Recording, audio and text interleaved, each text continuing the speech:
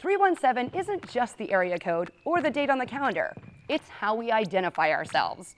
On March 17th, Real Scene TV teamed up with Midwest Leak and Nap or Nothing to bring awareness to local businesses.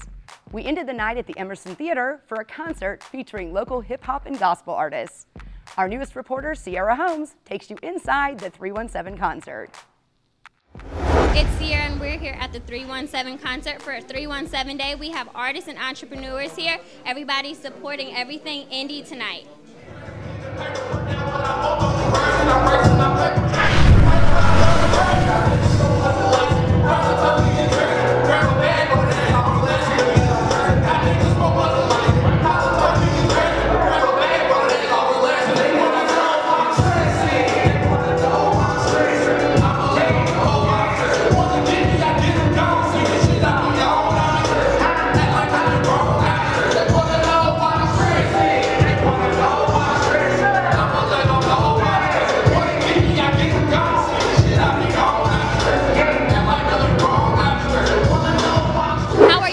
Your 317 Day. I dropped my new project today, Rubber Band Lingo 4.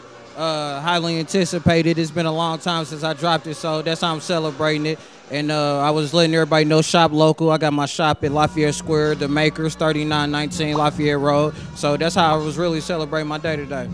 Got you. So you're an artist as well as a clothing designer. How do you balance both of those? It's hard. It's tough because really my clothing really all came from my music, you know, so, and sometimes my clothing actually takes care of my music, so it's like I'll be leaning more on this end, but music is my first love, so it's tough. I'm here tonight at the 317 concert with the founders of Slumhouse Clothing. How are you guys tonight? Doing all right. How you doing? Good. Okay, can you tell me a little bit about your line? Yeah, it's just, you know, we're just trying to speak for the middle class and lower class, you know what I'm saying, that don't have a voice. So we're trying to get out here. We're from the streets, you know what I'm saying, so we're really trying to get out here and just show our community love back, you understand? So you have a clothing line? Yes. Can you tell us a little bit about it? Yes, ma'am, definitely.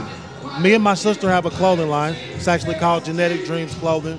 We actually built it from me and my sister wanting the same dreams. You can find us on actual Instagram. You can find us on our website. And we're actually located at The Makers in Lafayette Square Mall as well. How are you today? I'm good. How you doing? So you have a really unique sound. Can you describe that sound for us a little bit? I guess you can just call it the Playboy sound. I just grew up on a lot of music. I'm really like a 90s geek, so you can say I'm inspired by the 90s, I guess. So you have your son here today because this is a kid-friendly concert. Did you guys rehearse before the performance? Does he go on with you often?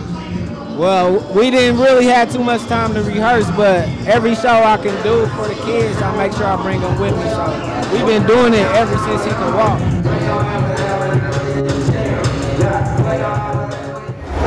To learn more about Midwest Leak, visit them online.